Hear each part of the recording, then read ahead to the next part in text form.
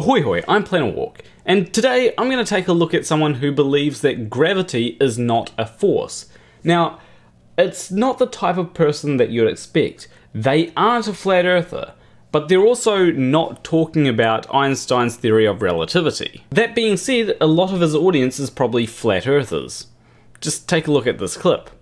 Ball. Ball.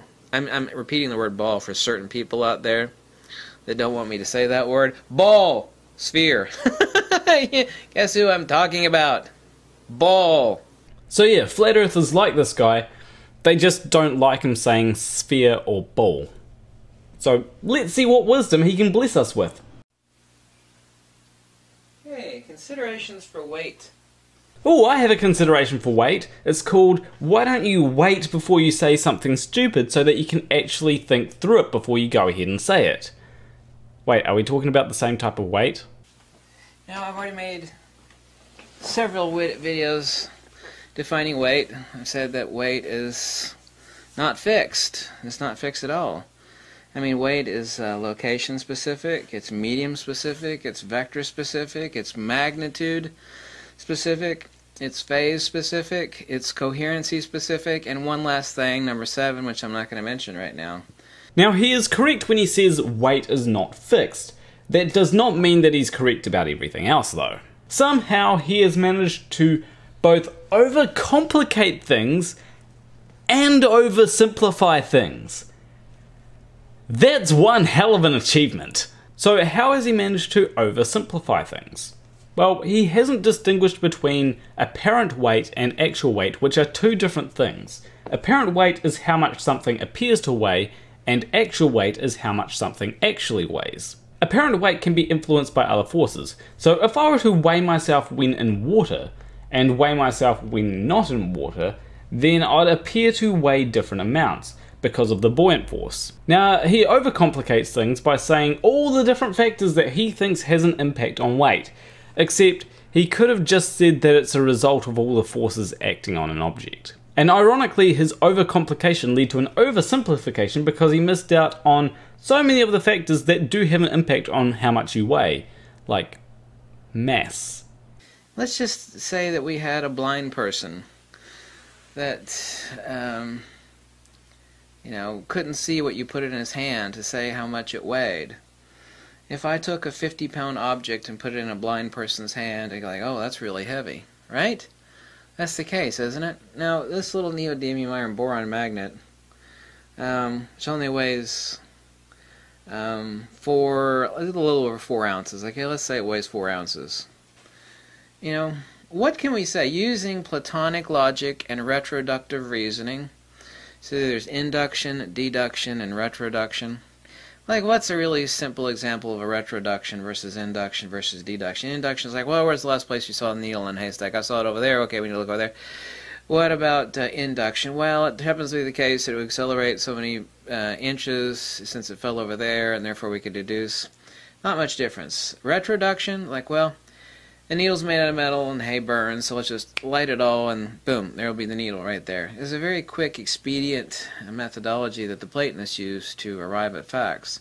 Okay, now I just have to nitpick this point. He said induction twice. Induction is like, well, where's the last place you saw the needle in a haystack? I saw it over there. Okay, we need to look over there. What about induction? Well, now another point, and I might be wrong on this, but it sounded like the example that he gave for retroductive reasoning was deductive reasoning. So basically he started with a general rule. Hay is flammable. If we burn the hay, then the hay will burn, leaving nothing but the needle, and we'll know exactly where the needle is. That's deductive reasoning, right? So what can we say about weight that's logical and intelligent? Let's say we stuck a 50-pound rock in the blind guy's hand. Okay, 50 pounds, right? Let's have him place his hand over, a large sheet of steel. 50-pound rock? Oh, it's really heavy. It's 50 pounds. Hold this magnet in your hand. Wow, that's extremely heavy. That also weighs the same. Actually, you'd have to have your hand to be paper thin, but let's just say 30 pounds, since there'd be a distance inverse square law. There'd be a distance between the sheet of steel and your hand and the magnet that it's in. I mean, you'd be trying to lift it, it'd be extremely heavy, right? Heavy. I thought weight had something to do with gravity. If we believe conventional science, weight has something to do with gravity, doesn't it? So yes, gravity does have something to do with weight. But it appears that not only is he confusing actual weight with apparent weight, he also seems to be taking classes from Anthony Riley and Quantum Eraser. So here's the thing. Just because you can influence something's apparent weight using magnets does not mean that gravity suddenly has no effect on an object's weight. And earlier in the video, you even said that there are multiple factors that contribute towards weight. Well, apparent weight is what we're actually talking about. But why can't gravity be one of those factors? Gravity is not an autonomous field modality. Oh hi, would you like some mayonnaise to go with that word salad? So I'll admit, I have no idea what the fuck he just said. But luckily, I do know someone that might be able to help me understand. AB Science, can you translate what he just said into English? Yeah, sure, buddy. That roughly translates to, I don't know what the fuck I am talking about, so I am just going to make shit up in order to sound smart. If we're actually able to change the nature of what something weighs, because weight and gravity are certainly not forces. They're one and the same thing, by the way.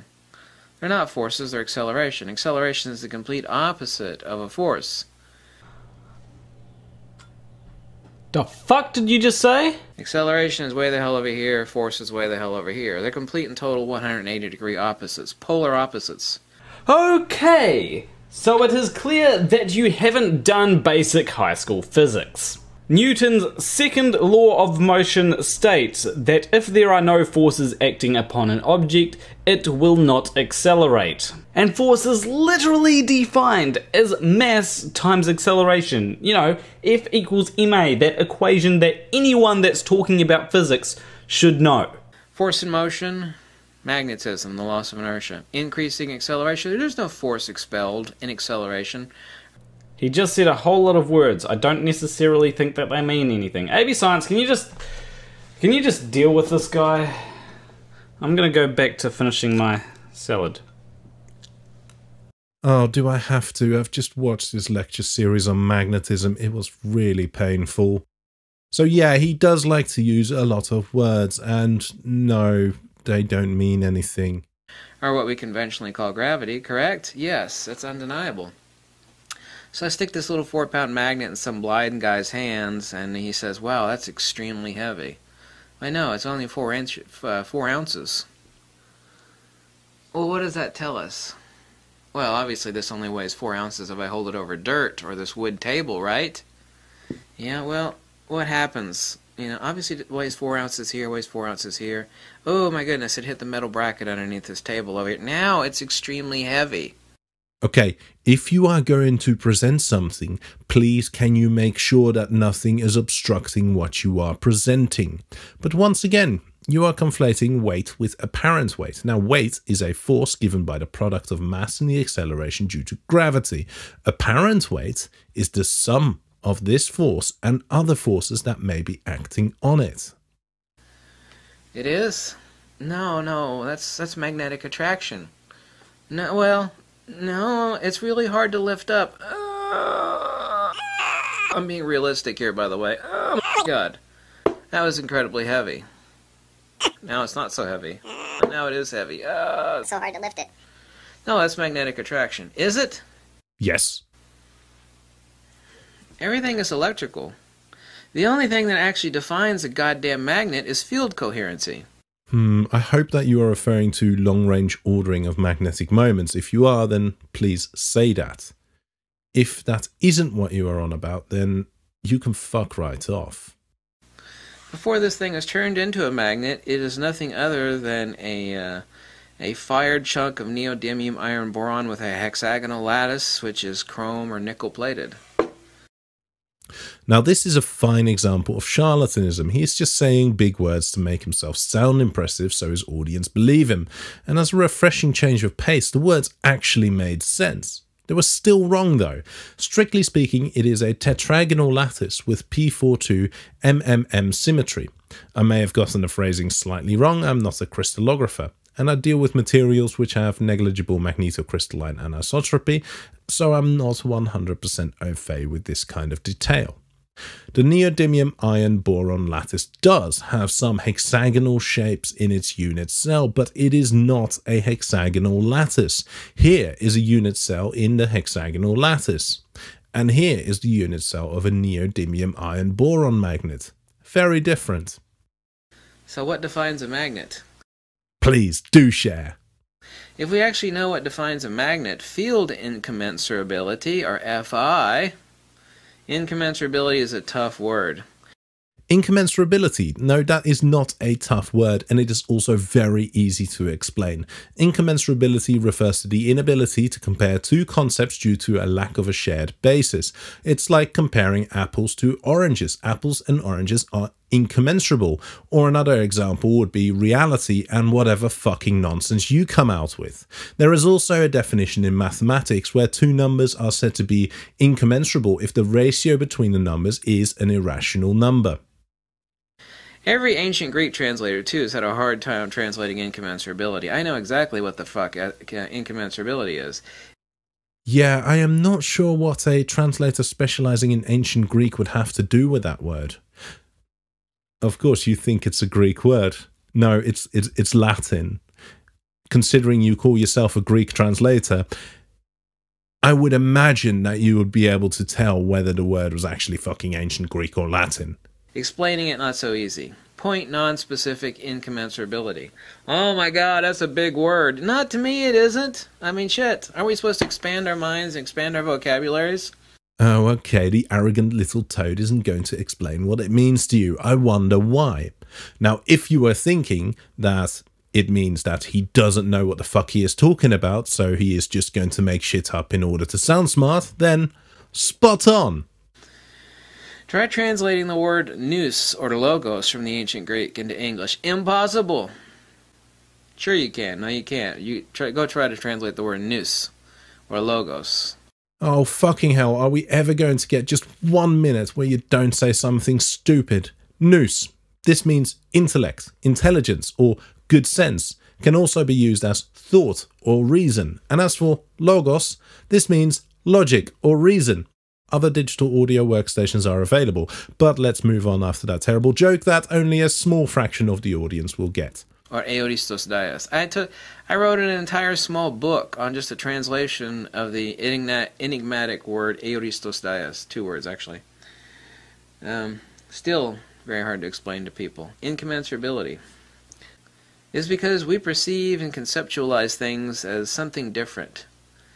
Something separate and autonomous. Well, here's gravity here, and here's electricity here. Here's magnetism. No, all that shit is the same goddamn crap! Triggered much? If you believe that, then you're the same thing as a stupid little kid who thinks that steam is one thing, ice is another thing, and water you drink is another. It's like, no, little Susie, all that shit is water. It is? That stuff is hot. That stuff is like hard as a rock. No, it's all hydrous oxide. It's all a oxygen and hydrogen molecule. No, it's all the same stuff. It's all water. Yeah, the chemical composition of the things is the same, but the physics is really quite different. And it also doesn't support your point. You know, it still weighs 4 ounces if you put it over the dirt or, wood. Yeah, do you know why? Because then we only have one object that has field coherence. I'm not able to induce induction. Oh, I am going to have fun with this. I'm not able to induce field coherence in a piece of wood or the dirt, or a bucket of water. You actually are to a certain degree. It's the reason why light bends when it encounters a strong magnetic field, for example. Even light will bend underneath a magnetic field.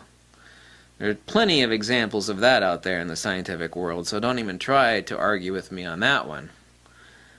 I got 2 of them right over here. They're called ferrocells. This is a patented device by my buddy, Tim. Don't even try to argue that shit with me. So your buddy Tim patented the ferrocell. He's a pretty bad buddy if he hasn't corrected you on this shit yet. Now, Tim Vanderelli invented the ferrocell, TM, and Ken is now claiming that this shows magnetic fields bending light. All the ferrocell shows is interesting diffraction patterns due to the ordering of a ferrofluid between two glass plates. And no, a magnetic field cannot directly bend light. However, what can happen is that a magnetic field changes the properties of a medium and thereby affect the refractive index of the material. So, what is weight then? Weight obviously has no meaning since, you know, obviously force is not involved, it's acceleration. Oh, fuck it, I'm done. Now, to be honest, the rest is just obnoxious word salad, and he doesn't really say anything to debunk. The issue is that he's not just saying things which are wrong, he is just using a lot of words which mean nothing. I'm surprised that he is not a flat earther. Thank you, AB Science. It was just too many big words which sounded like they were supposed to mean something, but didn't mean anything. But if you want to see AB Science debunk this guy some more, make sure you go over to AB Science's channel and subscribe, as he's going to be debunking Theoria's lecture series on magnetism. Also, make sure you stick around to the end, because remember this part? Induction, induction, induction.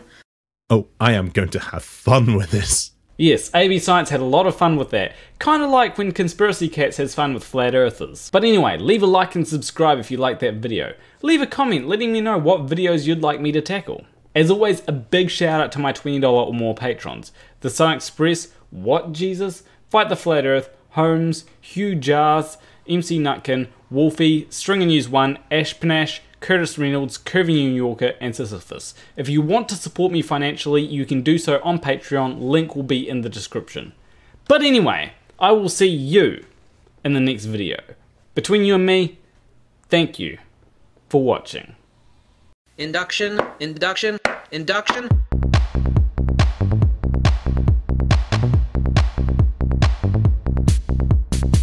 Induction, induction.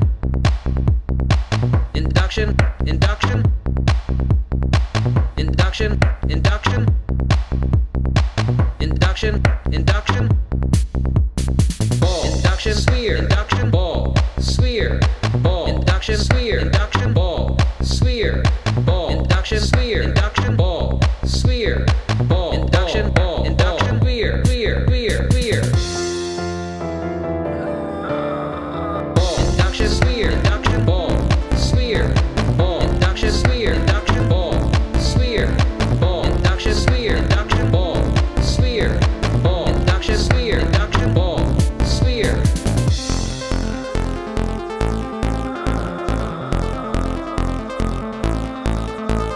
Gravity is not an autonomous field modality.